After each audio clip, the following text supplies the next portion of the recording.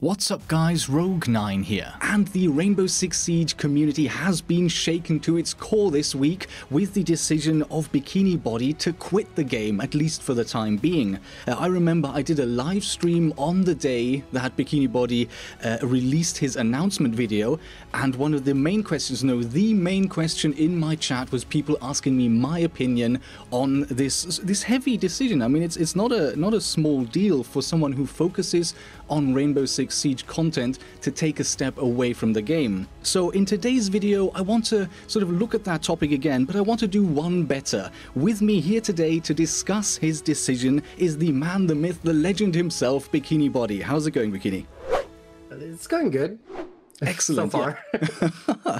Yeah, thanks for taking the time to discuss this. I think there's been a lot of questions from the community about this, and maybe we can start off discussing the topic by you giving us a bit more of an insight into what led you to making this decision, because I can't believe that this was just something that happened because of one game or one cheating incident. This must have been something that has been building up over time, maybe even over the last couple of seasons. So maybe you want to take us back through your recent experience of Rainbow Six and walk us through what led to this decision to step away from the game.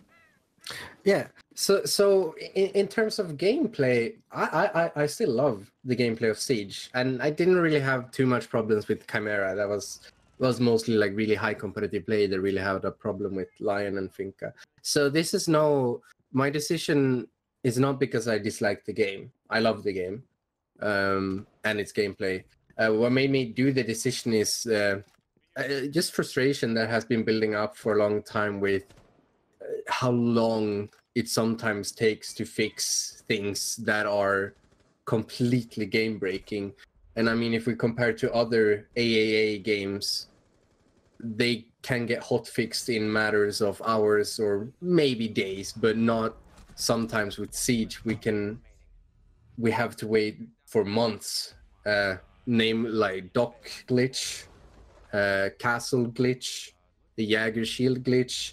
Recently we had the hipfire glitch that was hotfixed pretty fast on PC, so it's definitely gotten better in terms of glitches, fixing glitches lately. But now that we've had this epidemic of hackers lately and zero communication about it, it has pissed me off. I think the Siege developers really need to step up their communication with the community, because sometimes just hearing them acknowledging that it's a problem would actually go a long way.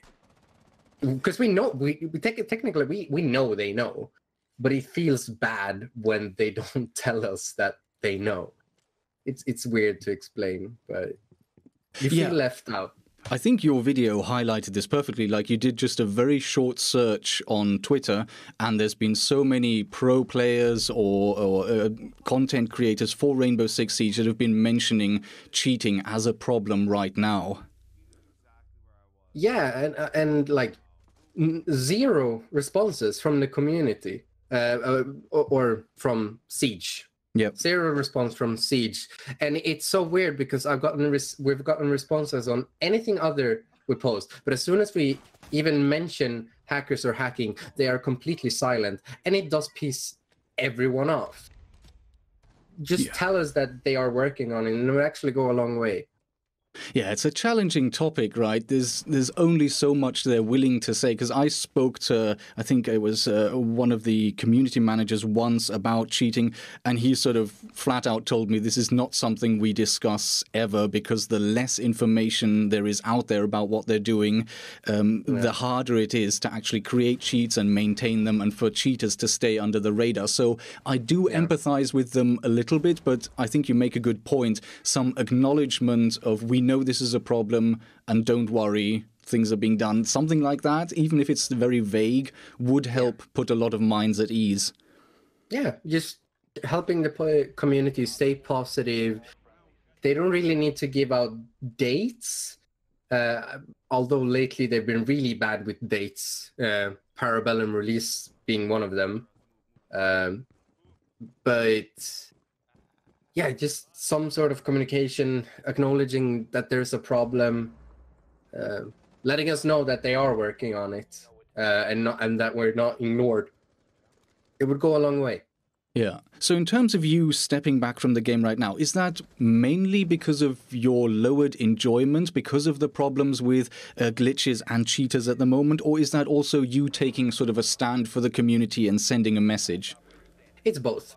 One, all of this stuff is making me enjoy the game less, and I still love Siege, and I don't want to start hating Siege. So that's one reason why I don't want to play it, because I don't want to start disliking the game a lot. So it's a way of avoiding me starting to hate Siege. Yeah. But also me being, I really don't want to, but a prominent figure in the community, it does send a message that, and even if it doesn't make it get fixed faster, because it probably, let's be honest, me quitting won't make them fix it faster. However, it may make it so that in the future they may prepare better so that this never happens again. Yeah, because fair point. I've probably influenced a lot of other people to take a break, and that's something that they probably don't want. So even if it doesn't make it get fixed faster, it's definitely, I'm 100% sure that it's going to influence them so that they're going to build up so that and fortify so that this is not something that's going to happen again. Okay, yeah. In the future. Yeah, that's fair enough. I think you've mentioned cheating sort of as the main issue right now. So can you maybe give us some of your thoughts on why cheating is so bad in Siege right now? And also, why specifically Siege? One of the examples that comes to my mind is another online shooter, and that's Fortnite. It's free to play, but we hardly ever hear about cheating issues there. So do you have any ideas as to why cheating is such a problem in Siege right now? So there are a lot of things that separates Fortnite and Siege. Fortnite has two anti-cheats. They have Easy Cheat and Battle Eye, and Siege has Battle Eye. I wouldn't really count Firefight in because it's not really it's not really that effective. It only stops a few low-level players from performing too well or whatever it was. I don't really understand it. Yeah. But another thing that separates Fortnite from Siege is that Fortnite is just play and have fun. Siege has more. We have competitive mode, and there's an incentive to really win. Fortnite doesn't really have that. You see some streamers get sniped in Fortnite by hackers, but that's about it. There's no one who casually hacks in Fortnite because there's no incentive to do so. But in Siege there is, because you can gain rank or you can boost someone and get money from it. Yeah, I think that's a really important point. I've seen some boosting services offered for hundreds of dollars, like depending on how many ranks you want to go up, even up to $1,000 and more per person being boosted. That is a serious sideline industry that has sprung up right now. And the thing is that, okay, if someone is cheating, if someone's running cheats on their account, they might get banned, but the people they're boosting get to keep all the benefits they've had up until then. So Yeah. there really is, I think. Obviously, there's the cheaters who will cheat just to be better in the game themselves, but then they run the risk of getting their account banned. But the problem with Siege, probably, like you've mentioned, is the boosting, because the cheaters themselves, they don't care if a stolen account that they've bought for 50 cents gets banned. What they care about is getting the people that are paying them to bring them up in rank, that they get there and stay there. And I think you're right in pointing that out as a main problem. The sad part is that there are some, I mean, I don't know exactly code-wise, but there are some probably harder fixes and some easier fixes, I feel like. The harder fixes, probably code-wise, is the hardware bans I've seen people talk about. That would probably go a long way, because then they would actually need to exchange hardware to keep hacking. But I feel like if they implemented it so that to play ranked, you actually need to have two-factor authentication activated on your account. I think that's a fair deal. What do you think about that? Like, if someone is going to be able to play ranked, they need to activate two-factor authentication on their account. Yeah, I think that's a perfectly valid point. I think they should, at the very least, there needs to be an awareness campaign, even just for people to protect their accounts. Because one of the problems is that these cracked accounts, these stolen accounts, are so cheap and available right now. If that supply dries up, that will make the boosting professionals, that would make their job a lot harder. So just even bringing it into players' awareness, protect your accounts by activating two-factor authentication, or even going as far as to make it mandatory. Either if you want to play ranked, make it mandatory, or make it mandatory for all players. If you want to use Uplay, protect yourself by using two-factor authentication. It's in everyone's interest, really.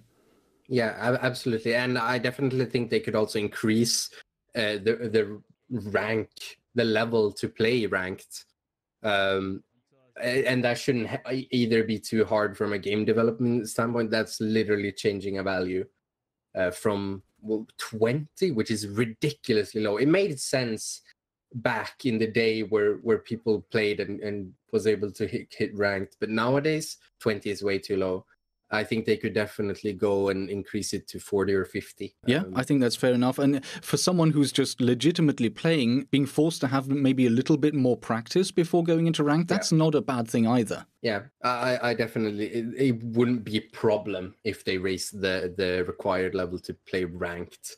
I think most of the community would actually be in favor of that. And I don't think someone that's super low level will have that much of a problem. And it will also limit Smurfs in a sense as well, which is also a good thing. Yeah, because that is kind of like, it is almost like a boosting, but maybe not as a professional service. You get the players who will create an account, lose all their games they can, lose also as many games as they can to get all the way down to copper. Then they join up with their friends to get better matchmaking, easier matchmaking. That, I think, is a separate problem that can also make the experience less enjoyable. So obviously, you've sent a strong message by releasing the video, the announcement video you did, by talking about it now, and also by stepping away from Siege for a bit. So tell us a little bit about maybe if you've had any response from the devs. What have their reactions been to you taking this kind of a step? So I can assume that there's two kinds. There's the negative response, which has only been silence. If someone has a negative attitude towards what I've done, because no one has vocally been angry about my decision. So if anyone is angry, they're just being silent and not talking about it. But I have had some positive, kind of positive response from a few devs about it, where they understand it. Because the thing is, when the community hurts, when the community is frustrated, they're also frustrated. It's their game. It's their child that they're working day in and out on, and they don't like this either. And this is real. I mean, when there are, even without me leaving, they're still getting a lot of negative feedback, and they don't want that. I think a lot of people have a very negative attitude towards the devs, where it's like, oh, they just want to make money. Well, the thing is, what's in their best interest right now is fixing the game. It was the same thing with Operation Health. People said that they wanted to draw out all the money from the game. If they really wanted to draw out all the money from the game, they wouldn't have done Operation Health. They would have just kept milking it until it was dead, but they didn't. So the fact that they did Operation Health really shows that the developers actually care about the game.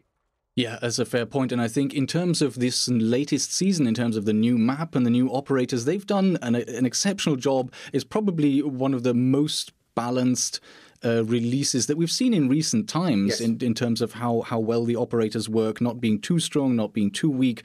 So they are doing a great job at improving and developing the game itself. And this whole cheating problem is kind of an external thing that a lot of the content developers will have no connection to anyway. Yeah, at the moment, the game is actually fantastic. The gameplay is better than it's ever been. Both Maestro and Alibi are exceptional additions to the game. Alibi is a ton of fun. She's maybe not the most valid from a competitive standpoint, but she's fun, and I'm happy that they're focusing on adding more operators that are fun and not just competitive. The same with Maestro. although he's a bit more competitive, he's still just fun. So Parabellum is easily one of the best seasons we've had. It's sad to see these hackers ruin it. Yeah, and I think it's also worth mentioning that part of the root of this problem are the people who put so much value on getting a fake rank that they will actually pay people to cheat to boost them. Because, I mean, there has to be a market for this somewhere, and I think boosting is a huge part of the problem, and part of that problem, possibly the largest part, are the people who are actually willing to pay hundreds of dollars or more to get what is essentially a fake rank. That's not something they've achieved. It's not something that resembles their skill. It's just completely fake and meaningless. But that's currently part of the psyche of a lot of the players in Rainbow Six. It's ridiculous. And man, I honestly don't know what's worse. People paying to get a fake rank or a rank that they don't actually deserve. Like there's no point except getting a diamond charm. Yep. But it doesn't matter if you have diamond rank and you can't prove that you deserve it. But man, it pisses me off so much because they're ruining such a great game. Yeah, I think that is one of the topics that I mentioned in my video where I explained how the ranking system works. Like in several public blog posts, Ubisoft have mentioned that the ranking system isn't supposed to be a reward system. It's supposed to be a matchmaking system that puts you against other players that have sort of the same chance of winning, that gives you fair and enjoyable matches. It's not supposed to be a reward, but still a lot of players perceive it as such and then will use any measures possible to try to achieve a rank that maybe they wouldn't be able simply by playing. I think the optimal thing would definitely have been to work out that is actually somehow values individual skill as well. Yeah. Or you know, like we've seen in other multiplayer games where they've worked out ranked systems, whereas if you perform bad, even if you might win, you might not get any points, whereas if you win and you're the one who's really carrying, you get a lot of points. And I know that there's an argument here that like kill death ratio is not everything, although it definitely has some value in Siege. And I think they could definitely implement that some way, even if you just had some sort of individual modifier to the elo that you're gaining. It would go such a long way, because even for boosters, it would take them so much more time boosting someone if the boosted one can't prove that he's performing and barely gain any elo. I think that would be a great fix, so that if someone is literally not contributing to the team at all, I don't think that they deserve anything. Like, regardless if they're doing it through callouts, they don't deserve to get that much elo. Yeah. I think some individual modifiers should be added. I fully agree with you on that point. I think if they could figure out a way to distinguish the actual contribution of players, that would be perfect. But I think one of the issues you've mentioned is that it's hard to sort of quantify callouts. So what if someone's playing Echo and spends the entire round getting his roamers killed by calling out all of the positions, like without pinging? If someone pings, obviously the system detects that and can apply some kind of value to that. But when someone's just making verbal callouts, which can be really valuable, how do you measure that? And I think, especially if you're looking at kills as a measure, there is one additional problem. Like, if people know that they're going to be rewarded for kills, there's going to be a whole lot of people more that will try to kill steal. Even when you're playing just with people in a group, if I'm going to get some more points by getting that kill, even though it's already been downed, or even though someone else is already winning that fight, there is an incentive to do that, especially then when you're solo queuing. People will just be stealing each other's kills left, right, and center, to the point where they might even compromise on holding a different angle, they might even then end up losing the round because they're so focused on trying to get that one extra kill or two. I think there could be issues. I think it could be fixed, whereas if someone is injured by another player, the elo would not be affected. But although they would have to be very clear on that. But I think there are ways to really show individual skill. I mean, we've seen previously, like when you're on cameras and you tag people, I think there are some ways that the system could recognize that, oh, that player was watching that player on the camera, and might have given that person a call out as he was killed just seconds after. Sure, I mean, maybe the kill stealing is one issue, but then I'm even thinking that it might influence people's choice of play style. Like if roaming on defense is going to get you the kills, it's going to get you that additional reward, you'll have more people that will want to roam, and you'll have almost nobody willing to actually sit in objective and anchor. So I think strategically there would be an impact of trying to reward kills more than not. Depends on how you would see how we would reward, because we could make it so that Intel rewards you with a lot of team play, or so to say, because that's what they want to do. They want your rank to show your team play.